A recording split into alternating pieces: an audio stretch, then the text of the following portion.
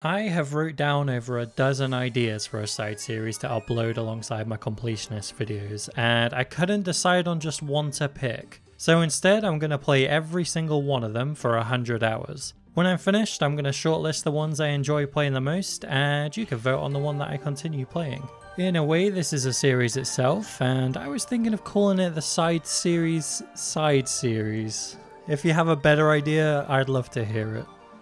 Okay, first up is a level 3 skiller. I've chosen this as the first build to play because I have a lot of history with skillers. I'll talk about that a little later though, because first let's set some goals.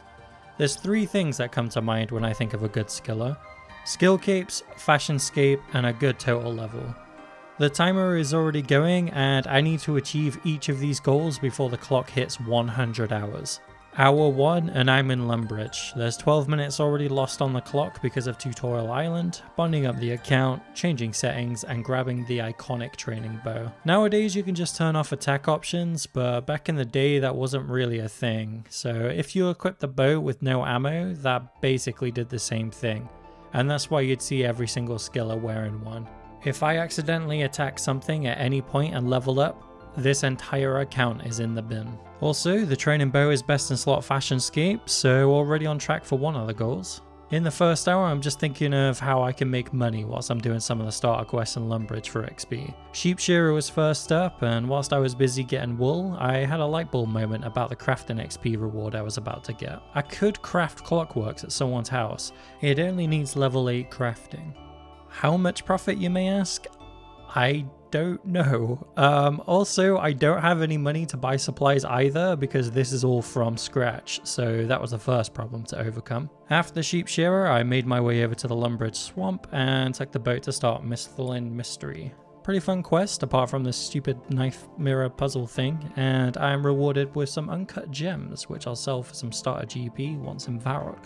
Speaking of starter GP, I think you know where I'm heading next, but what you may not know is that there is a one-time free teleport to the Stronghold of Security by talking to Count Check in the Lumbridge Graveyard. I grabbed some meat from the Barbarian Hall, then grabbed all of the starter cash, and of course, next piece of the Fashionscape goal, the fancy boots. Already 2 best in slot Fashionscape items, and I'm not even an hour into the account. From here, I make a run to the Varrock Museum. If you ever plan on making a level 3 skiller, this is perhaps the first thing that you should think of before anything else, because this is going to boost you to 9 Hunter and 9 Slayer. The Hunter level is nice, but the most important thing here is the starter Slayer level. Lamps are essentially one of the only ways to train Slayer on a level 3, so every level is super important. Plus it's free total levels. I figure if I'm going to be making clockworks, I should probably buy a house so that I can use house tab teleports. I sold all of the loot that I had on the GE. Now, I didn't have the level to make clockworks yet, and I also didn't really have any money to buy the steel bars to make them either. So I thought, why not knock out 2 birds with 1 stone? I bought gold bars, a bracelet mold, a Falador teleport, along with a Varrock teleport to get back to the GE. As soon as I got to Falador, I was tempted with some free stuff on the floor, and I won't lie, I was thinking of picking it up, but I felt like it would be cheating, so I let it despawn. I crafted the bracelets and got some total levels, made my way back to the GE, and sold off the loot. Luckily, it was just about enough for a single house tab and an inventory of steel bars. I then broke into someone's house and tested out this moneymaker, and I was right, it's about 300 GP profit per bar, so I got to work. I used the jewelry box to get back to the GE, and from here I kept selling off the clockworks, kept buying more and more steel bars to keep building up the cash stack and train crafting. I gotta say though, this method is pretty awful with how much you have to click. There's no make all option, and you have to go through the chat dialogue each time to make just one.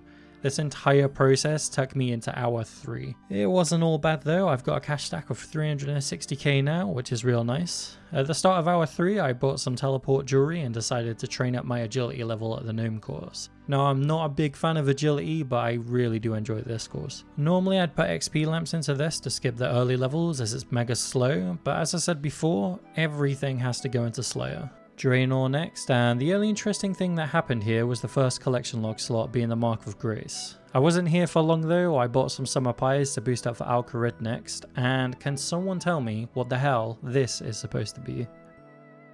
Hour 4 now and I'm in Varrock. Levels are coming in a little bit quicker now and I was acquiring lots of Marks of Grace. Now, I don't think I even explained why I chose to do agility next, and the thought process at this point was to get agility up for quests. I'm very limited with what quests I can actually complete, but there are still some that are going to help me skip the early skilling levels. Just before hour 7, I logged out and made a list of items that I thought I'd need for quests. When I logged back in, I went on a shopping spree, and that included some teleports to get around the map quicker. From here, I completed Cuck's Assistant, then Dorrit's quest for mining, and then once I was in the area, I ran over to Tavily to unlock Herb Lore. It's at this point I want to mention that playing as level 3 is like playing on a permanent 5-star wanted level, because literally everything wants to kill you. With Herb Lore now unlocked, I run over to Goblin Village to hand in some new armor for them. The XP reward from this isn't great, but it was close by and it's some free quest points, and the same could be said for Romeo and Juliet. Then I went over to one of my favourite characters in the game, Thurgo. This guy's great. All he wants in life is to sit by the beach eating pie. I respect that. But then I had the issue of trying to mine the bluerite ore, but luckily I could just log into my main account and take out all of the ice warriors. I handed in the sword made by Thurgo, and that takes me straight to 29 smithing, which is great, but I can do better than that with the Sleeping Giants quest. This unlocks the Giants Foundry, but more importantly, it takes me up to 33 smithing. X marks the spot next, and that's another lamp for Slayer, getting me to level 10. I bought a ton of energy potions for Client of Korend because staminas are way too expensive for me right now, and after a ton of running around, there was 14 Slayer. I then started Rune Mysteries, and because it doesn't give any runecrafting XP, I completed Enter the Abyss 2, which puts me at level 9. I planned to do the Temple of the Eye next, but to start that I needed level 10, so crafted a quick inventory of earth runes for that. During the Temple of the Eye quest I got a mining level and some free runecrafting levels, and the big XP drop at the end put me to level 27, and a little over the 9-hour mark now. Next up is one of my favourites, and that's Monk's Friend. One of the best things about playing as a skiller is that the only quests you have to do are the ones that take 5 to 10 minutes each. With my new woodcutting level, I decided to take a small break from questing and started chopping and burning down trees. I had the stray dog following me for a little while too, and that reminds me, when are they going to release the Dogs of Gielinor quest?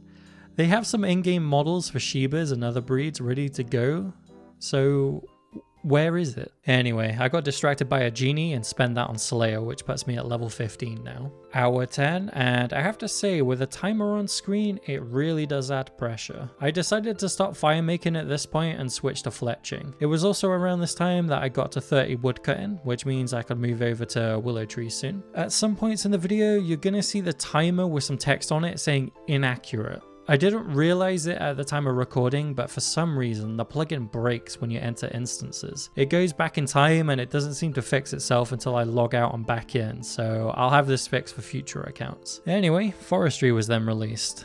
Yeah, that's how old these clips are.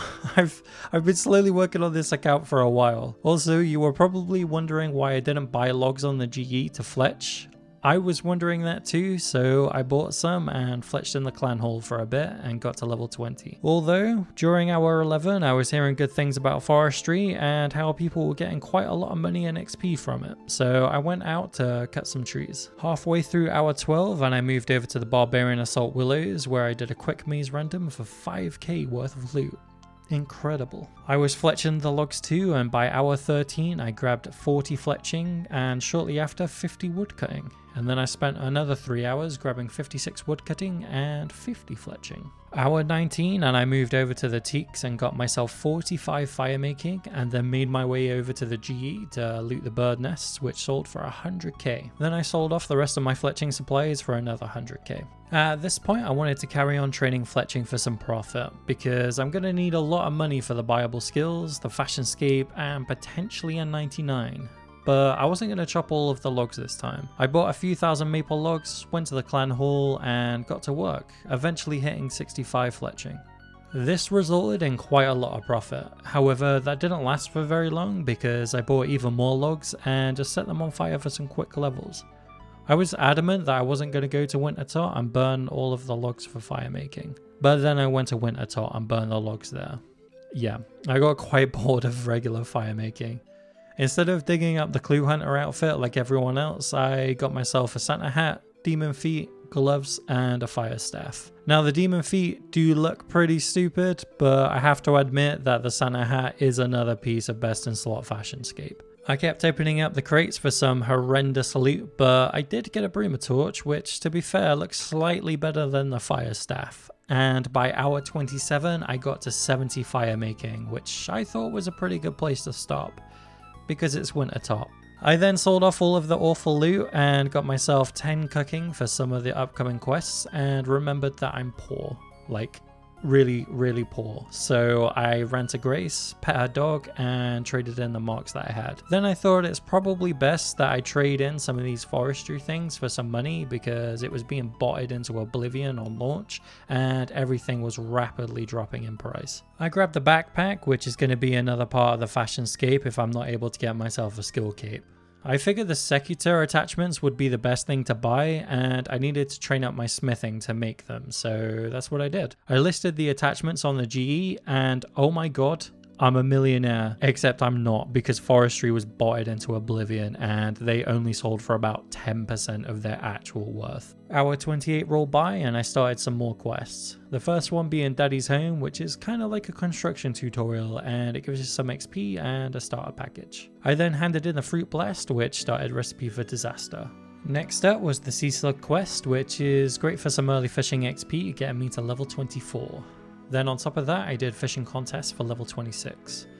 Now fishing is one of my favorite skills, and it's something that I really enjoyed as a skiller back in the day, so I made my way over to Barbarian Village. I figured because there's a permanent fire here, I may as well get my cooking level up too to cook the trout and salmon. Now as the levels come in, let me tell you about the last time I was here on a skiller. There was no shift drop, I was free to play, and using a laptop touchpad. Honestly, it was awful, but I got all the way to 99 fishing doing that. But that wasn't the only achievement that I got back here in the day. See, this is where I actually started my level 3 skiller clan back in 2009, and we're still going strong. Although nowadays we are more of a social PVM clan. We do still have some level 3 skillers in the clan, including my fiance. She has a max level 3 skiller with a few pets and over 30 million hunter XP on that account. But she hasn't played that one for a long time because she's now trying to max an Ironman skiller, with only a couple of Herblore levels to go. Tara has been doing Herbivore for like an entire year just for the herb drops. It's not like she can get them as PVM drops, and getting secondaries is also quite hard. Also, teleporting around for herb runs is also not ideal because you can't really get teleport tablets. Also, if you aren't familiar with level 3 skillers, you may be pointing out the Slayer level at this point, but the majority of the level 3 skiller community don't really count Slayer as one of the stats for maxing the build. It's more for bonus total levels and high score ranks. Which, you know, shout out to Jagex for releasing the Skiller high scores. I really think that was a great addition. They had some other ideas for Skiller builds, but honestly I wasn't a fan of those outside of the Skiller max cape.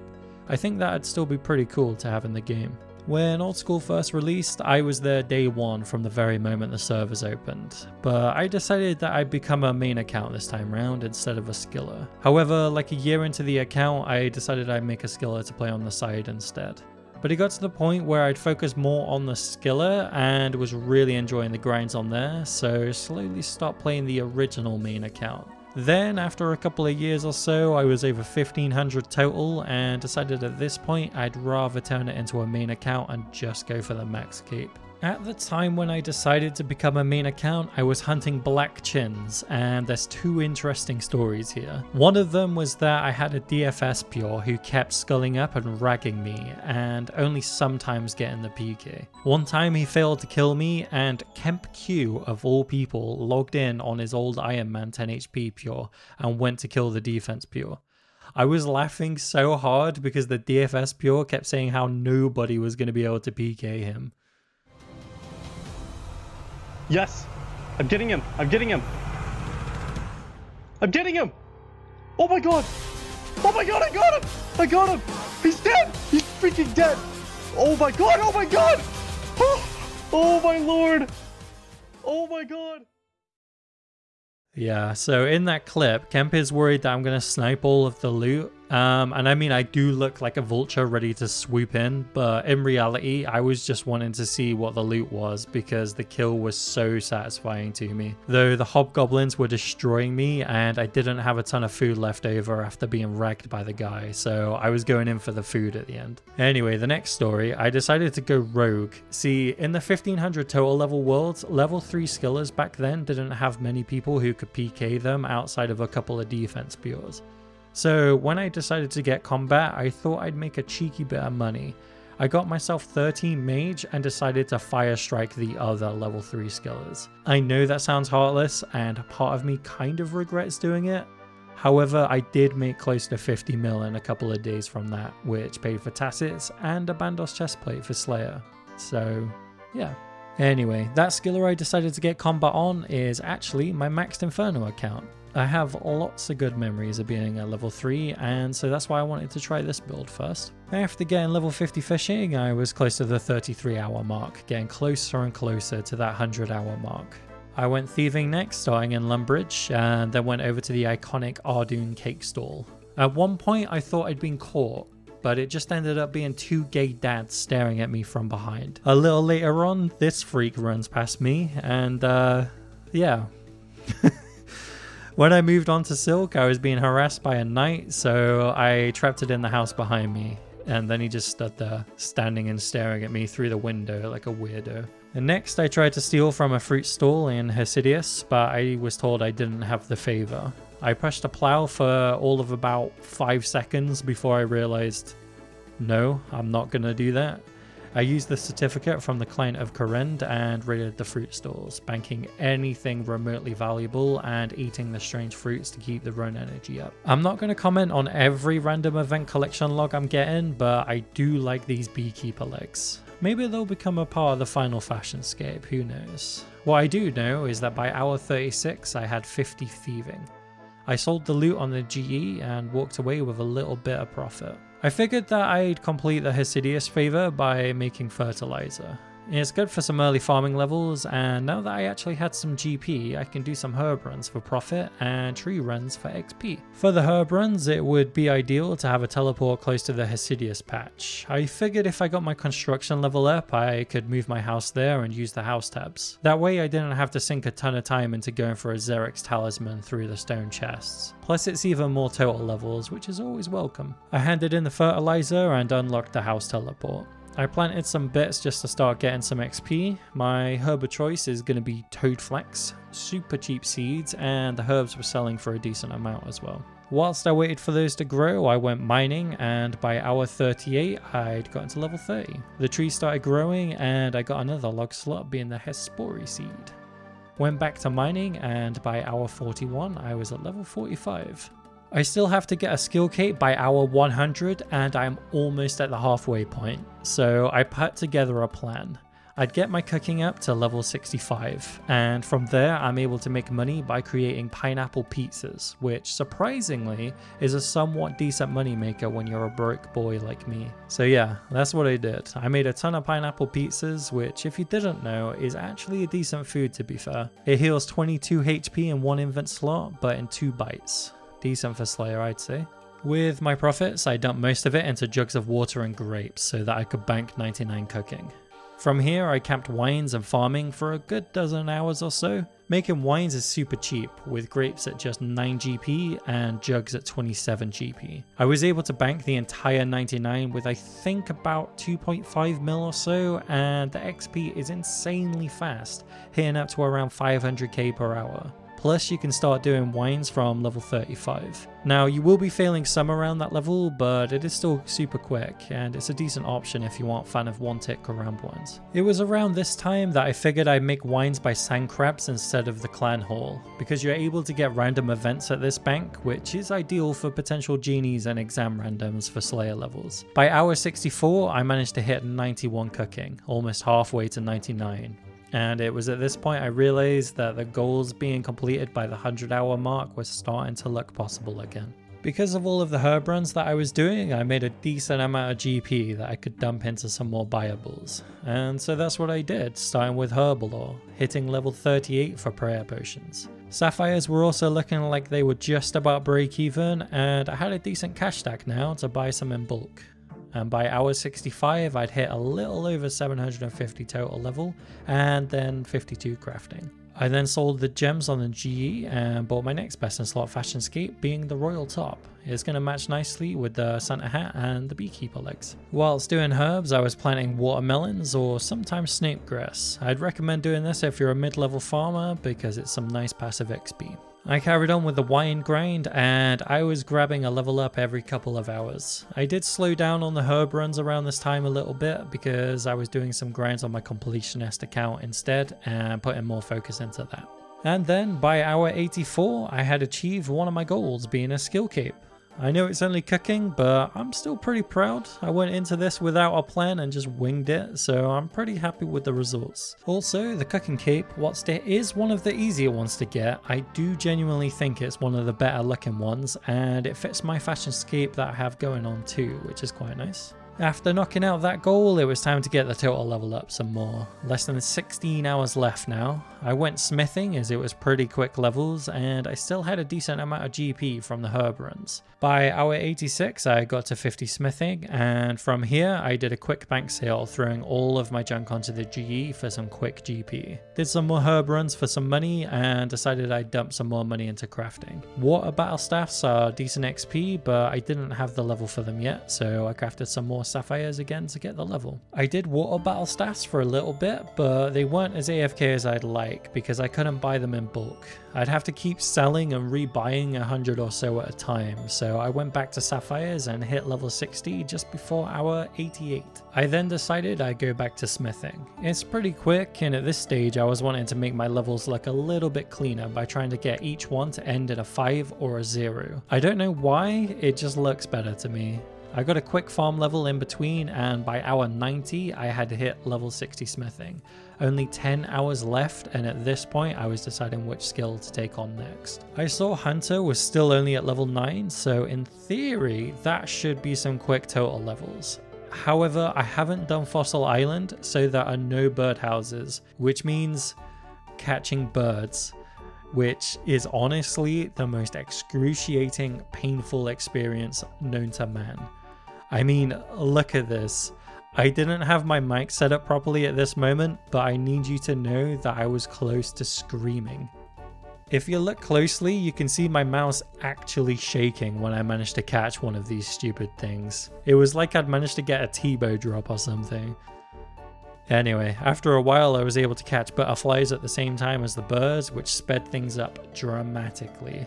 I decided to stop at level 30 though because I was starting to regret my life choices. Hour 92 and I got some quick herb lore levels for level 45.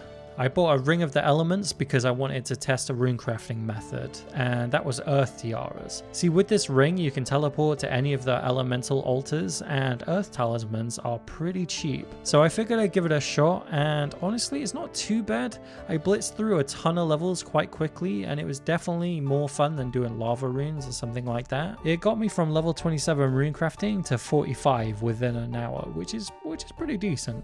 Hour 95, and look, I was sort of hoping I'd spoon a pet or something by now, and I wanted a follower of some kind, so I did Gertrude's cat. Back on my RuneScape 2 skiller, I had the purple cat, so it brought back a little bit of nostalgia. I still had some work to do on evening out all of the skills that I had left. Woodcutting was at level 59, so I grabbed level 60 really quickly at the Barbarian Outpost. Hours 96 through 98 I spent doing agility. It was quite low, and I figured I could get to level 45 somewhat quickly.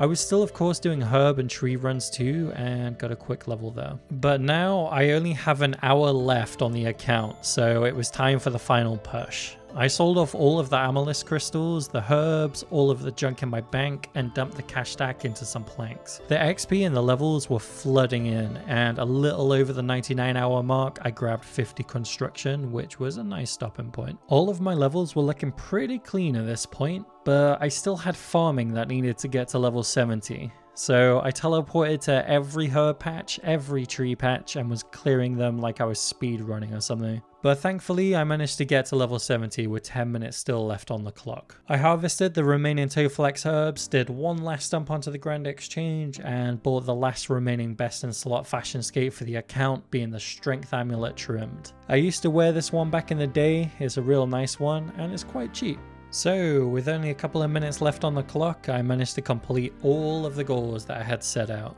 If I was going to continue this account as my side series, I'd of course max the Skiller account and maybe try and go for some high score ranks. But one of the big goals that I'd like to set for the level 3 Skiller is trying to go for the Omelette Pet and Metamorphic Dust. It's quite hard to do because you can't get many points in a Chambers raid, however it is possible. But that is only the first of many 100-hour progress builds. I have some really nice accounts and game modes planned, and I'm actually incredibly excited to try some of them out because I've not played them before. If you're new here, by the way, you should 100% check out my main completionist series. Each video has hundreds of hours of progress distilled into 10 to 25 minutes, and the goal of the account is ginormous.